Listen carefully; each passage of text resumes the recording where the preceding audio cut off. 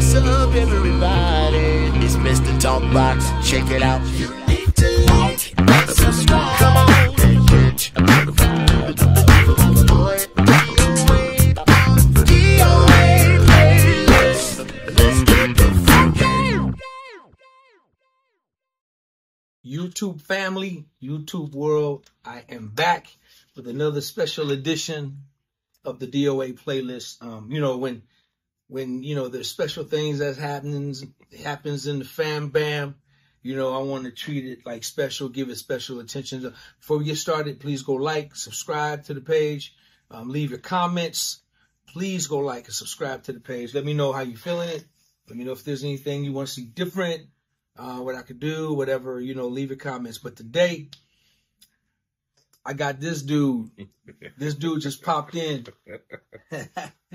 Y'all know who he is. This is my little brother.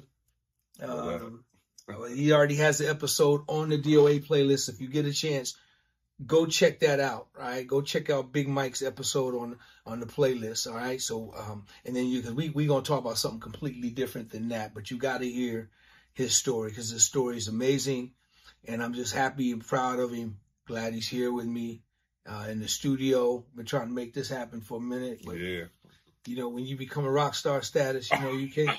Oh, man. You know, when you become rock star status, you know, you got 2 different, 3 different, 4 different artists you're working with. It's hard. You know what I'm saying? It's hard, man. It's rough at the bottom, world. It's rough at the bottom, world. I know I'm down here with you. Yeah, I'm trying to climb. What's up, little bro? What's up, big bro? What's happening, man? Yes, glad you're here, man. Man, me too, man. Man, dude. Yeah. This was last minute, y'all. Just kind of like want to get him in here, talk about some of the things that he's doing. He just came off a big show. We're gonna talk about that. But let's just kind of recap, Mike. How long ago? How many years has it been since you left Sacramento and moved to LA? Almost 10. I moved at the end of 2015. So end of 2015. Yeah. So getting close to 9. Yeah. And I'll tell y'all, you know, the story goes like this. You know, Mike is kind of like the baby bloomer in the family. I mean, he came into business, you know, really, really late. I mean, he's just really new as a guitar player, as a producer, and you know, coming up, you know, he got his ass beat. You ain't lying. He got his ass beat because I think he was thinking that, you know, I was gonna give it to him. I think he was thinking his brother G1 was just gonna give it to him. I think he was thinking his brother Joe Archie was just gonna give it to him, but his brother, you know, his brother Ivan Johnson, I think he was just thinking everybody was gonna give it to him. He didn't know that he had to work for it, and we made him work, y'all. We made him work. But it's a lot of sacrifices, he put a lot of time, a lot of hard work in, and you know, paid a lot of dues. You know, even from the time he left Sacramento going to LA, paid a lot of dues in such a short period of time. Mike would come and after school, and he would like walk in with raining, or it was cold, heat. He would walk up to the studio that our late brother Brian Porter, that we got to shout out, our late brother, he would come up to Brian's studio and we would be working with Brian, or I'll be working and Mike would bring his cassette or CD. It might have been a cassette, D. I think I had a little Tascam 4. Oh, yeah. Yeah, a little 4-track Tascam, man. And he would let us hear the music. Yeah. And me and Brian would just be like this. It sound bad because they was on them Dollar Tree tapes. It wasn't even like no real, like no Sony. There was no, you can walk to the Dollar Tree, TDKs, man. Yeah, little TDKs, man.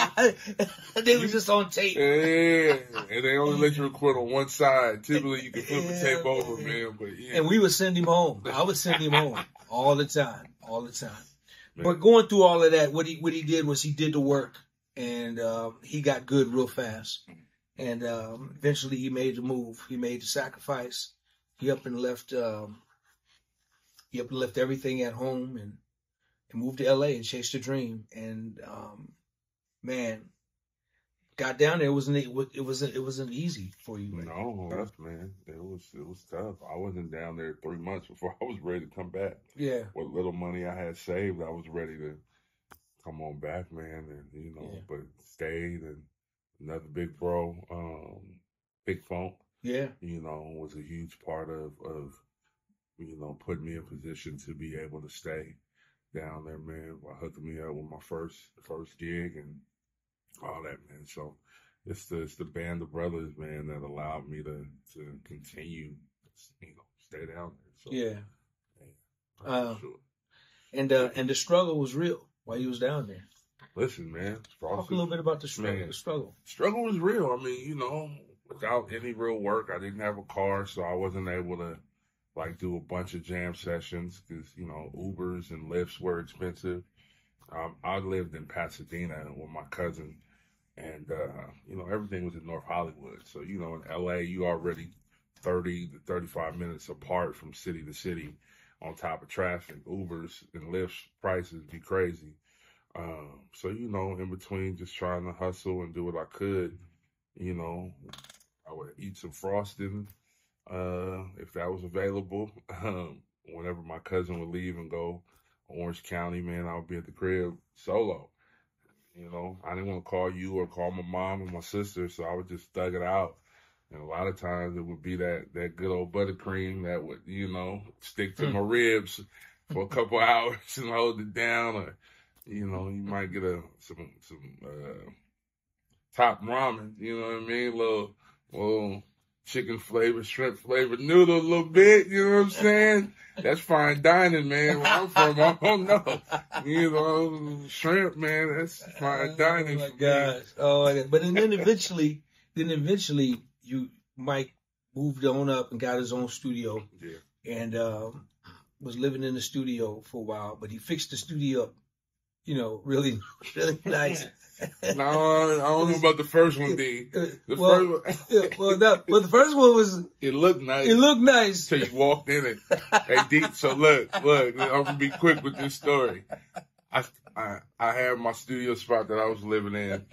I sent some pictures of D. I'm like, D, this look good, man. And mind you, the studio came fitted with carpet on the walls and the floors, almost on the ceiling. So I went to Home Depot with whatever little money I had, and I bought the Pergo wood floor, and I just laid it over the carpet. I didn't install it properly, but it wasn't fitted to the dimensions of the room. So some of the little wood planks was overlapping. So when D made it down, finally, he walked in. Like, brother, it's nice. But as soon as he stepped in the doorway, he realized it was an uneven playing field. And then I had some Walmart rugs. It was the runner rugs that you put in your hallway, man, to cover up the gaps. That's what it was, D. Some of them they overlaid and the steps was uneven. And then some parts it was just gaps in between the wood and you didn't know if you were stepping on the pergo or the carpet. But it looked nice if you just, that's why they say don't touch stuff. Just look at it. Don't put your hand, you can't go in there wrong. I almost died, man. I almost died. Yeah, man. I said, dude, you crazy. He still got on an ankle brace right now. Yo, man, that's crazy. Man. But then finally, man, and then that was a struggle living in there. Yeah. And I learned, this is why you guys, please go watch his episode on a DOA playlist, the BigMike story. There's things during that conversation that I think myself, his family didn't know. I learned, his mom learned, uncles learned, that nobody knew. And it's just, I'm not going to give it up because I'm going to go move on to something else. But please go watch this dude's story. And then eventually you moved and got a beautiful studio where you are now. Yeah. But it was the grind, man. It was none of it was easy, right? It was It was the come up. It was the hustle. It was yeah, for sure. It was the work. You put the work in. You did the work, and then but Mike was ready. He was ready, and then finally, here comes Kenny Lattimore, and here comes working with DJ Quick. Yeah, Quick. Yeah, working with DJ Quick. Big shout out to little brother G1 for that. Yeah. With you and Buddy Bangs. Yes. Yeah. Then came Productions, and then came the Kim gig, and then came all kinds of stuff, man, started happening. I don't know what order, but then, Boney Now and Joe and MD and Joe and just so many different things. It's a lot of things, man. Yeah, a lot of things, man. But the struggle is necessary because I think the learning curve that came with all of that, really set me up to be able to efficiently do what we're doing now. Yeah. None of it would have, been as effective and knowledgeable and how we put the things we're doing now with my own stuff, without having to be in those positions to learn how to MD, outside of the things I learned here. But now they throw you into the big pool. Yeah. Now you in the big pool, you take off your floaties, man, and you got to sink or swim. Yeah. You know what I mean? And ain't nobody there to baby you in LA. Ain't nobody there. That's right. To, coddle you, man. It's grown men. Everybody got the same kind of bills. So you gotta turn up your focus, man, and your willpower to survive. All those situations and all those great artists, man, just were a part of the preparation process to do. Yeah. And I'll never forget, Mike used to get discouraged. He'd call me and he would just get discouraged because his phone wasn't ringing, and when he would try to, walk up and talk to people and just to try to just make some contacts and relationships. So I told him, I said, listen, man, don't be discouraged. I said, a lot of people, if they can't see it, they're not going to believe it. Once they start seeing something, once you start bringing some results, and then watch what happens. I said, that's going to turn for you, man.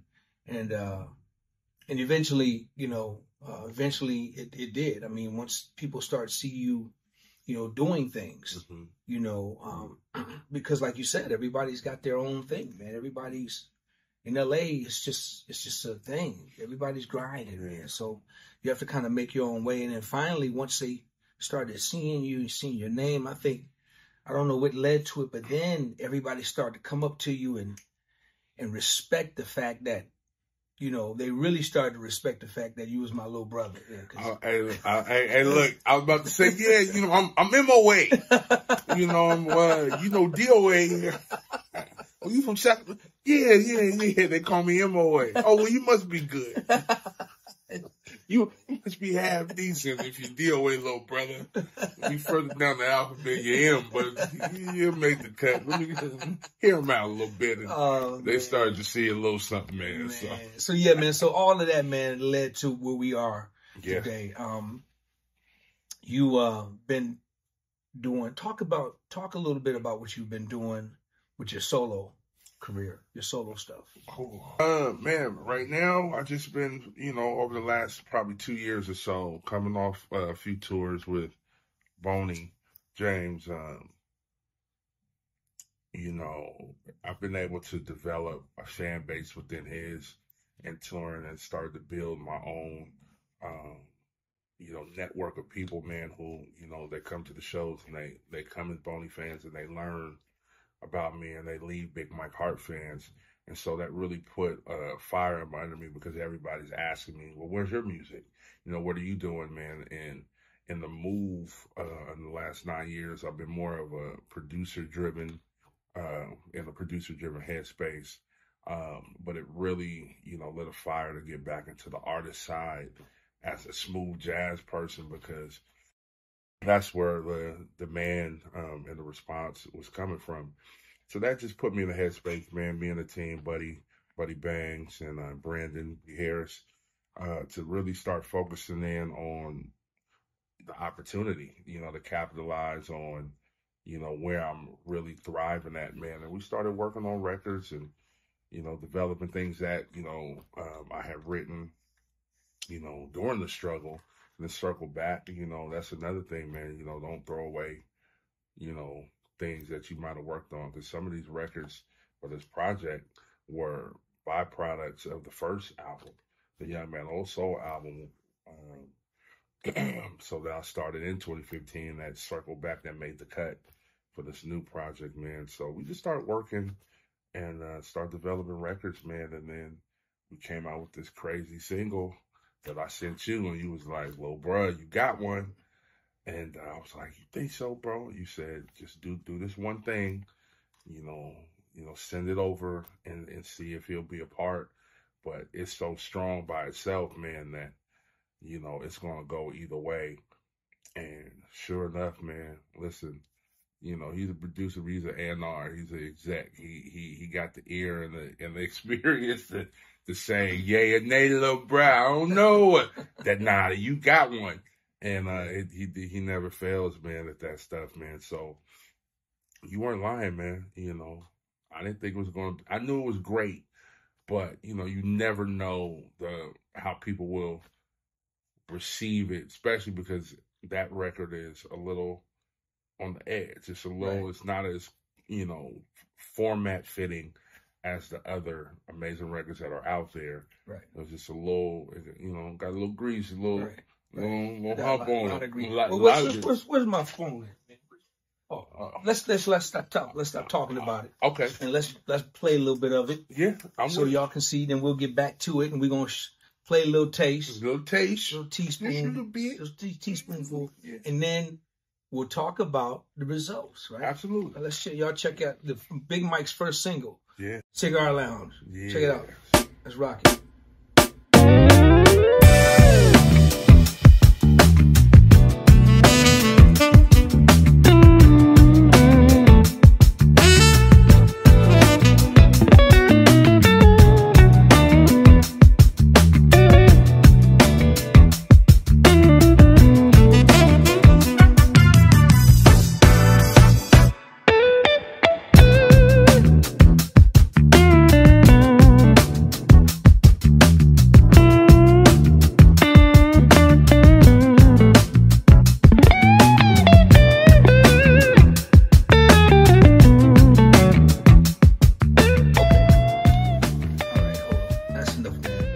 Buy the record. That's enough.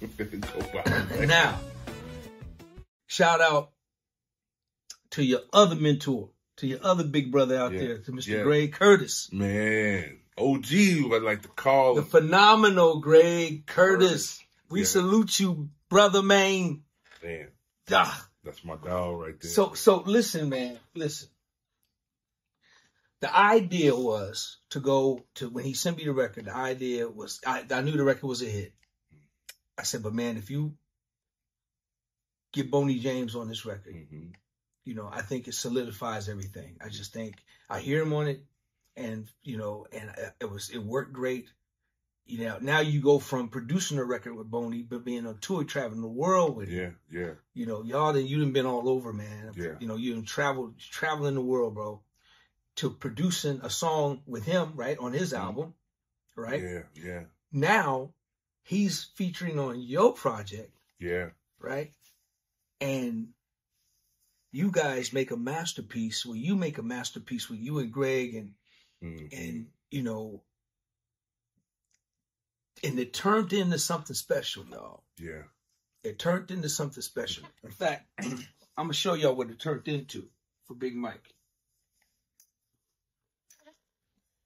Woo-hoo-hoo. What's the number one? That's the number one right there, y'all. That look good. Don't that nice? Man, number one record. Cigar Lounge. For 3 weeks. Yeah. Number one. You know. That's crazy. Brother. That's crazy. Hey, man. I'm proud of you, man. Thank you, brother. Number one single now. That's the number one record, man. So them checks is gonna be looking nice and juicy. How you say your mailbox gonna be leaning? Gonna be leaning a little bit. Mike gonna look out, and he gonna look out and see his mailbox kind of leaning. Lean a little bit. Say, man, that's a couple of them checks sitting in your mailbox, brother. Man, man, I'm proud of you, man. The Thank whole you, city, bro. your family, Yeah. you know, your Zuri, Dumb. Shay, everybody Yeah. proud of you, man. Yeah. And you know, #1 record, first time out, y'all. Yeah. And he did this. He did this. Man, I was just speechless, man. And we're so proud of you. And we're not done. See, you hear what I'm saying? We're not done. Like it's, you know what I'm saying? Well, listen, I don't know if you know, it says his name. It's got my name on it. Because I didn't want to have a record without having all of my influences and my mentors and foundation apart. So although when I wrote the record, I laid the bass line down, and D was like, "Man, your bass is good." I said, "No, it ain't. It's written cool, but it ain't. It need the secret sauce." I think I could play like D, and I'd be full of myself sometimes. But yeah, I needed D to play bass on this record, and he allowed me to play bass on it. I wasn't gonna play. Trust me, the bass track that he laid was smacking. But I'm glad I played on it, man, because I like my name on it. Like that. That's right. It's cool, man. Listen. Thank you, sir. Yeah, man. Although I ain't getting them checks like Whoa. But I take it. I take it. Man, I'm so proud of you, man. But we're not done yet. Not done at all. Yeah. Because, you know, we just dropped a new record. Yeah. Man. What's the new record called? New record's called Penthouse Suite. Man, that's something special. I see you creating a theme around everything you're doing, man. Yeah. I've been kind of watching your social media and everything. It's like you got a concept going. Yeah, man. You know, it's crazy, man. Like, I like cool sounding stuff. You know, when I see titles, man, the name, I think, has to attract me before I even, like, hear the record, because it makes it intriguing. It's like a title of a book or whatever. You see something, you're like, well, what is that about? Or, you know, in the world of all the songs that are dropped day in and day out, how could I stand out, you know, just from a title, just by somebody reading it, you know, and I want to grab you from the beginning. And Cigar Lounge, that record just felt smoky. I don't smoke cigars, but it just felt oaky and smoky and cool. And I could see somebody with a little glass and a little stogie, and that's on the turntable, chilling. Mike, it's crazy. Well, you know what? Listen, hold on. While I got it, let's not talk about it. Let's be about it. You look bad in. Little teaspoon. We'll take you on the elevator up to the penthouse. There you go. Let's take them on the elevator. Here you go. Penthouse Suite, y'all. Check this out.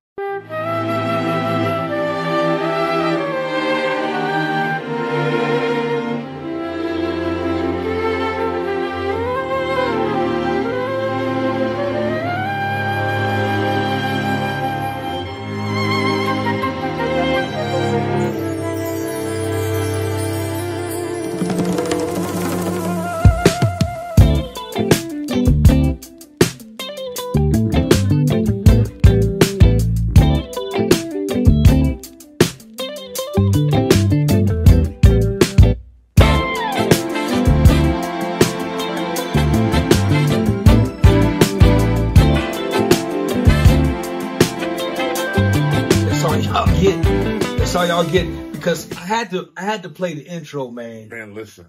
I had to give him a little bit of that intro, bro. Now, it was crazy, you know, when it comes to smooth jazz, Mike. Mm-hmm. You living on the edge. You breaking rules, bro. Yeah. You kind of breaking them smooth jazz rules, dog. Let's break them up. You breaking rules, man. You committing crimes, because, you know, smooth jazz sonically. Yeah.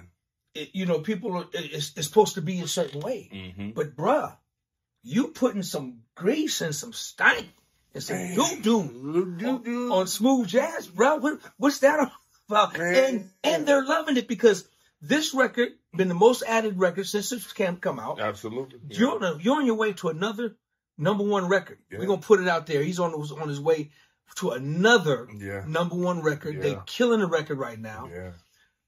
But that intro, man, I wanted to push the envelope, man. You know me, D. I'm always listening to Bobby Womack or, some sort of classic record, man, that has real ingredients. Ain't no AI, ain't no none of this. It's the soul of people in the DNA of the records I like to vibe on. And that's what I wanted to do, man. When I hear records like that, man, I think of composers that you introduced me to. Like I said, Bobby, Isaac Hayes, and Barry White, man, and those kind of people, man, who had live strings, orchestral moments in their records, man. And I wanted to do that. And we work on string arrangements all the time, me and you. Or you work on them. I tell you my vision. I can't work. I be hearing it, man, but D know how to make it make sense. Same thing with Big Bro Joe. Oh yeah. Absolutely. Greg as well, man. But I wanted to do something where I sent it to my big bros and I made them proud. I was like, man, and shout out to, a GOAT in our circle, Eddie M, because you guys worked on a record that's coming out that's amazing. Yeah.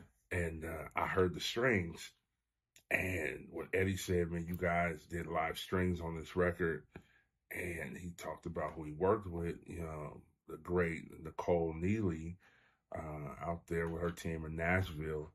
You guys connected me with her, and I just told her my vision, man, and she wrote this incredible intro arrangement, man, that I was just like, I set her examples and told her what I wanted it to feel like and, emotionally invoke. And man, listen, when I say she knocked it out the park, she sent it to me, dog, and I was like, oh man, felt like a Disney movie. It felt like a fairy tale. Wow. So yeah. Brother, that record is man, Cigar Lounge. I was like, we listened to the record. Yeah. Cigar Lounge didn't want to listen to the rest of the record. Yeah. And I said, you got a strong record, but you gotta come. We gotta come. You gotta come with that next single. A&R. I'm not lying. D said, man, you got a lot of great stuff on this project, man, but you need one more record to tie, because Cigar Lounge was the only song on the album that sounded like that. Yeah. That had that texture. Yeah. All the records are banging, but it was a standout record because it just had a different feel. And it was like, you got to connect the dots, little bro. And I was hesitant because I've been in my creative mode, and when I work on stuff, I move on to the next thing. I don't stay in the same place or try not to. But D was like, bro, just, hear me out. And I said, okay, bro. And Penthouse Suite was literally like a last edition record to the project. And it was just something where I just happened to start an idea. It was a late night, me and Brandon were working. I had a drum loop, and Brandon came in, and he said, throw that away. He said, man, he was like, man, what you programming? It was just a drum that I just had some drum samples programmed, a little pattern. And he was like, man, let's call it a night, man. Delete that. He said, that's trash. He literally said, it's trash. Came back the next day. Luckily, I didn't delete it. I opened up the session.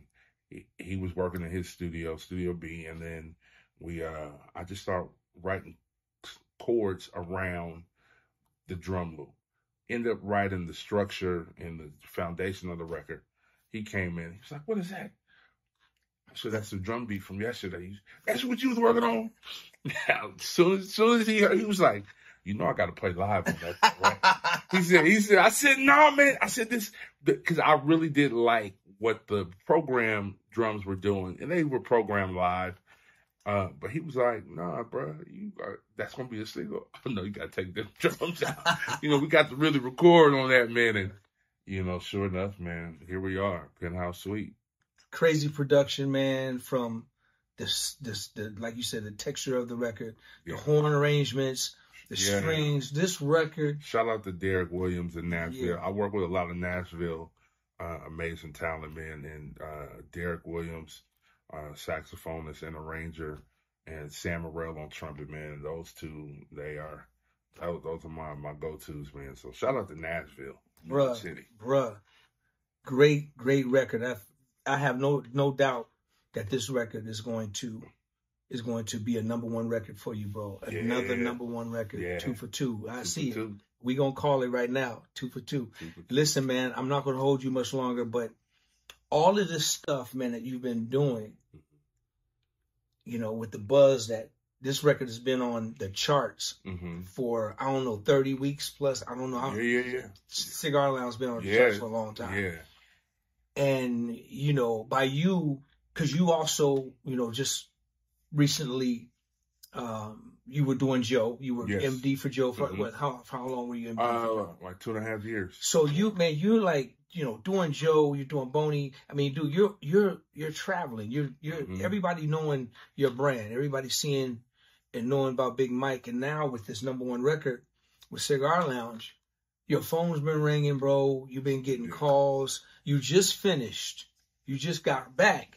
From your first solo, was it a cruise festival? Festival, man. Talk a little bit about that, man, and talk about because this was your first one. My first one, yeah. As a solo artist. Solo artist, man, crazy. Wow, crazy, damn. Man. So I got a call or I got an email shortly after the tour with Joe and Tamia ended, almost immediately after, honestly.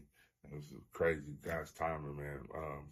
We got an email from the Richmond Jazz and Music Festival that Joe had performed in last year, Boney the year before that. So it's so crazy. It's a very reputable and huge music festival. And they asked me if I would be a part of it. They wanted to book me. Cigar Lounge is on the charts, is popping. And they wanted me to be a part of the festival, man. So that, I think I got the email end of May or whatever. Fast forward to this past weekend, August 11th. And I take the whole squad. I got a full band. You know, I wanted to go in, you know, guns blazing, man, and do it the right way. Took my team over there. And, man, Richmond showed me so much love. And it was a full circle moment because I was third on the bill for that stage, and I was on they call it the lover stage, and it was the main stage of the festival, and it was me, Andrea Day, Monica, and Ludacris. So I'm looking at the lineup. I had never worked with Andrea Day, but I just came back overseas with Joe and Monica doing Wembley Arena, one of the most iconic music venues ever. That Big Bro graced the stage with Lionel Richie, and it's on video. Long time ago. But you know, to come full circle with that, and you know, I work with I call him Chris, you know, but I work with Luda.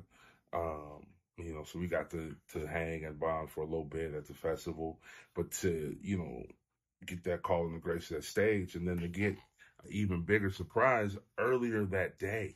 I'm in my hotel room, chilling, practicing, and I get a call from management about the icon, hip-hop pioneer, Wyclef, who had performed Saturday, August 10th. He performed the day before, asking, hey, do you know Wyclef? I said, yeah, I know who he is, but I don't know him personally. He said, hey, he just reached out and asked, could he rock with you?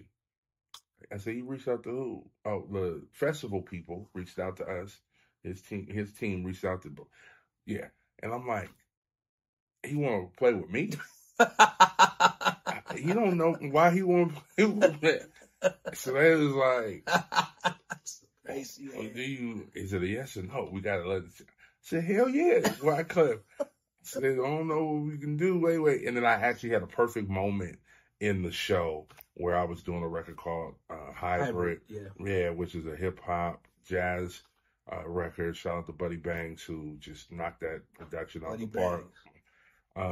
Yeah, man. And I was like, man, that's one of my favorite records to perform. And I already do some hip hop hooks in there.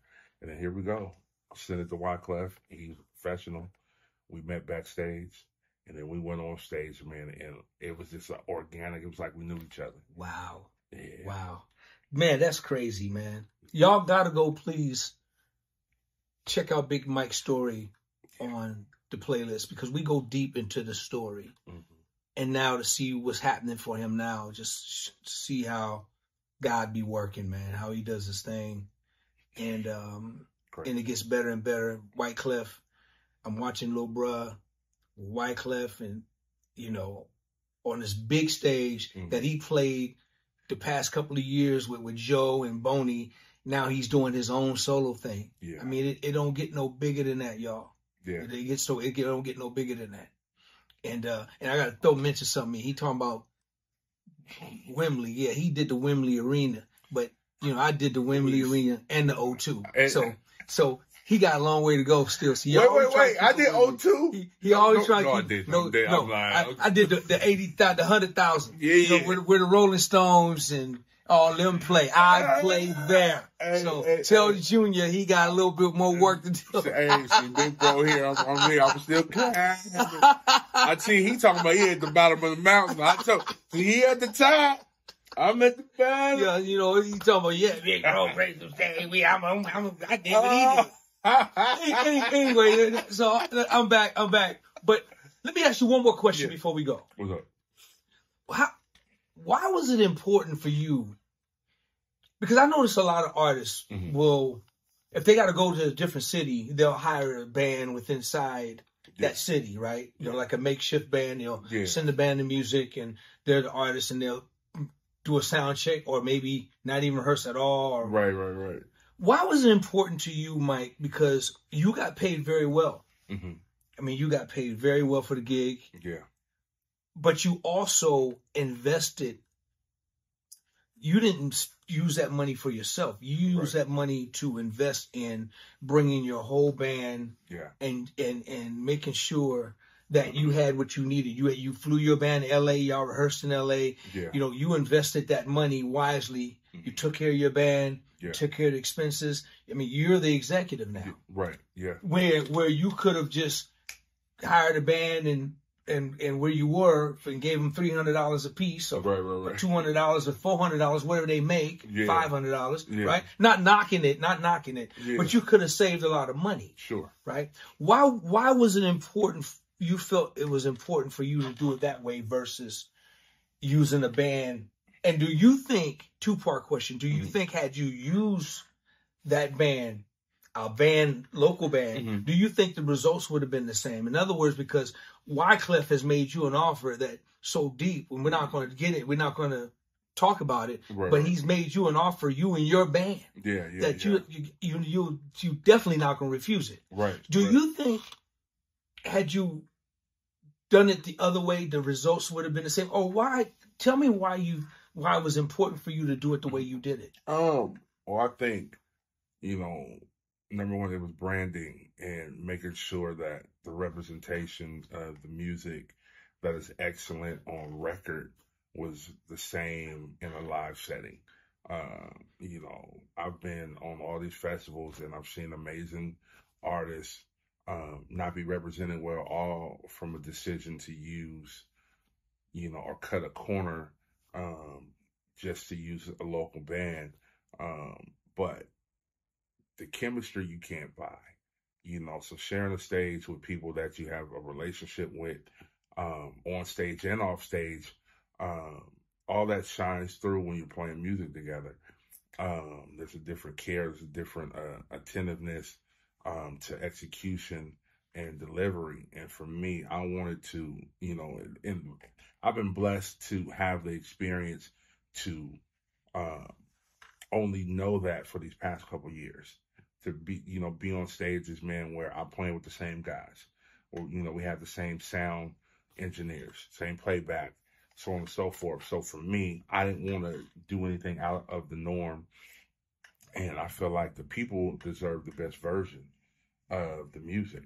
That's what they deserve, man. And they're not going to get it if I hook up with somebody at sound check that I don't know.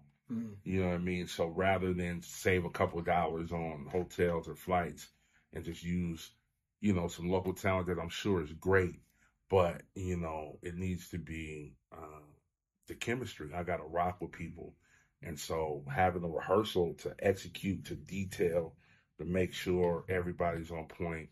So when we hit that downbeat, those paying consumers get their money's worth, and the music gets represented the way it is, the same way we put in the hours when we created it. And I wanted to make sure, man, that I stood out from every other opening act, from every other person that, is in my same field, that I'm, following footsteps. I wanted them to have a headliner show. I wanted them to feel like we need to bring Big Mike back, and he need to be a little closer to the nighttime show. He need to be, because he just delivered us, something, man, that was amazing. And they asked for more. It was an encore afterwards, man. They wanted more. So, to hear those, fans say, oh, one more song, and then to see somebody like a Wyclef who's worked with everybody and anybody say he Googled me and he loves my energy. And then we go up there as two professionals and execute. I couldn't have done that with a band that I didn't know. That's, that opportunity could have been squandered all because I said I want to save a couple dollars. Instead, I said I want to represent the Big Mike Hart brand the best way possible. And then here we are, man. So, and the two-part, no, it wouldn't have been, I think I answered it in a way, but to just touch on it, it wouldn't have been the same. The music wouldn't have been played because I've seen it. I've seen it, I've seen people be upset with the fact that their music, wasn't played well. This person didn't learn, the part, the bass player is not playing the right part, or, at $200, $300, they're not as invested in caring about, they're giving you a $200, $300 performance. You get what you paid for, man, and I like the best. So, man, brother, I can't tell you, man, how I'm so proud of you, man. Just watching you from where you come from, you're just, just the growth and everything, man, and just seeing what's happening now.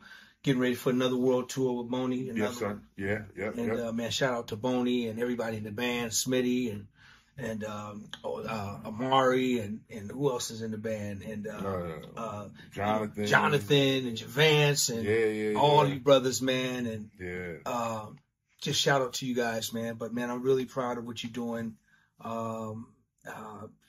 In your success, man. I think the whole city is, man. Yeah. Mike became a little Hollywood on everybody, but it's all good. It's all good. It's all. Have my people get with your people. D had to call management to get this interview. I had to call management. I had to call management to get him over here. You know what I'm saying? No, man. Pilots. No, man. But no, man, just your growth, your production. Yes, sir. Brother, your production stuff that we got going together. Yeah. Production with you, Buddy Bangs. And, yes, sir. And man, and shout out to El Nicole and everybody that we're doing.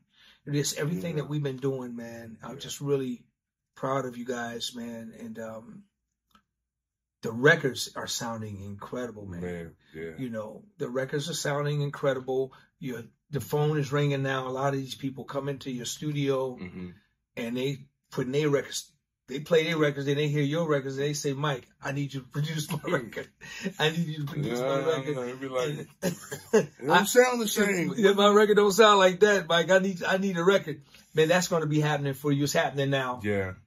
And, man, continued success, man, and I just can't tell you, man, how watching this in real time, I get to kick back and watch and be a fan, and I'm really really proud of you, man. You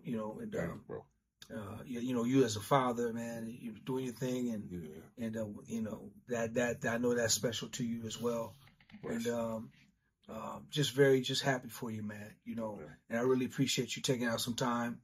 I know you're down here for a special occasion, but I'm glad you came through. Yeah. And so we could, chop it up and talk about it a little bit, man. Anything else you want to say before we get out of here, bro?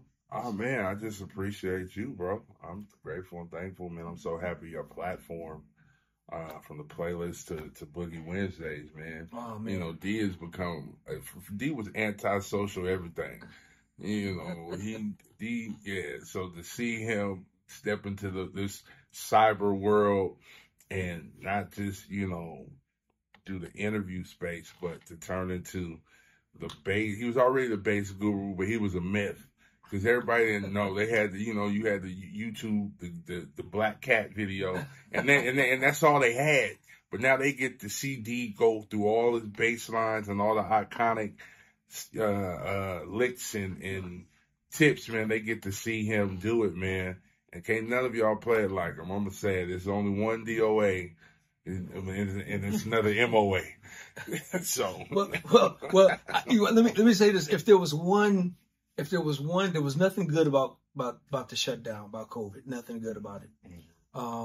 But because the world shut down, I had no choice. Yeah. I mean, I had no choice, man, because I had to work. I had to interview. I had to do sessions. I had to do. So I had no choice but to be a part of cyber world, guys. When everything shut down for 2.5, 3 years, whatever it was, I had no choice. So I was forced into this thing. This wasn't voluntary. I was forced into it. Man, listen, man, tell everybody how they can reach you, bro. Man, please follow me on all social media handles at BigMike2987 and BigMikeHeart.com. Holla at your boy. You guys go out, download Cigar Lounge, download Penthouse Suite, support the records, buy the records. Just don't just listen to the music. Support the music. Get the music. The records are winning anyway. This brother, he don't even realize, he don't even know what that mailbox gonna be looking like here next couple of months. He don't even realize. He had no idea. It's one thing to play on it, but when you got records that you produce, that's and wrote, it's a whole nother thing, man. I can't wait. Man, it's a whole nother thing, man. So because these records are being played on the radio, big radio, man. Mike, man, I'm so proud of you, man. Thank you, big bro. We all are, man. Everybody in the family, man. Everybody in the brotherhood, everybody in the church. Yes, Lord. Yeah. Hey, y'all, go like, subscribe to the playlist. Go follow. Like I said, leave some comments. Leave your critiques. You can critique me. You can criticize. Think I can do better. Let me know. Can't hurt my feelings. Well, you can. You can hurt my feelings. Just be nice. Be nice about it. And I'll try to do it better next time. All right. Oh, that's fine. All right. So until next time, y'all show your love right here. My little brother, none other than Big Mike Hart Jr. Yeah. Love you, boy. Love you too, big bro. DOA playlist. Let's get the